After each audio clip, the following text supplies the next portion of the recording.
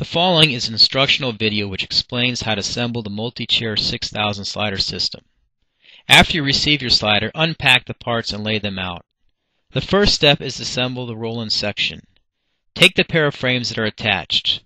With them facing downwards, install the 4 offset legs with caster wheels. Note the legs with the footrest clamps are the front legs and should be on the same side as the commode slot on the cushion. All 4 legs have offset elbows that should be positioned at a 45-degree angle relative to the frame. There is a small stainless steel pin on each of the offset pieces that mates with the frame. Lock the legs into place by using the included T-handled Allen wrench to tighten the bolts located in the corner of the frame.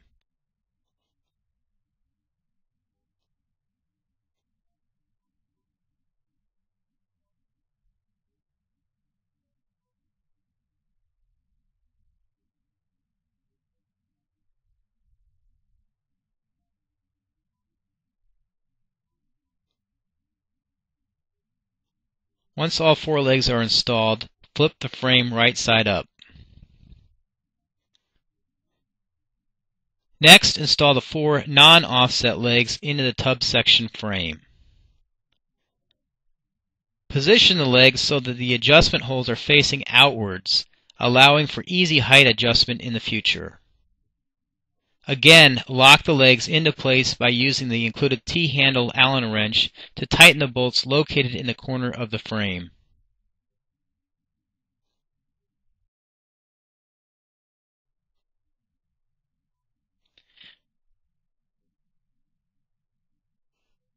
Now flip the tub section right side up next to the roll-in section. Place a connector ridge between the 2 sections. You may need to adjust the leg heights for both sections and will want to make sure both frames are as level as possible.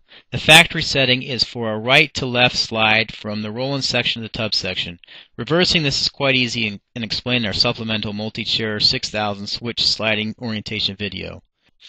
Next, install the backrest assembly. The backrest posts fit into the rear holes on the slider seat frame. Tighten the internal back post clamps using the T-handled Allen wrench.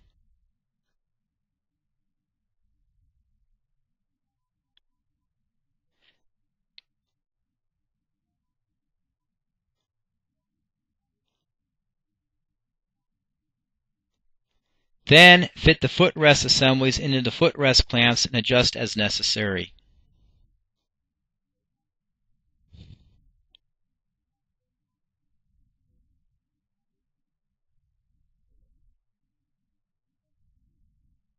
Finally, test the slider by releasing the slider seat latch and sliding it to the tub section.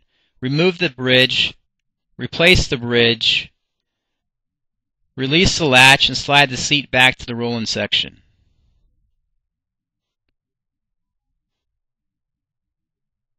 Now the Multi-Chair 6000 is assembled and ready for use.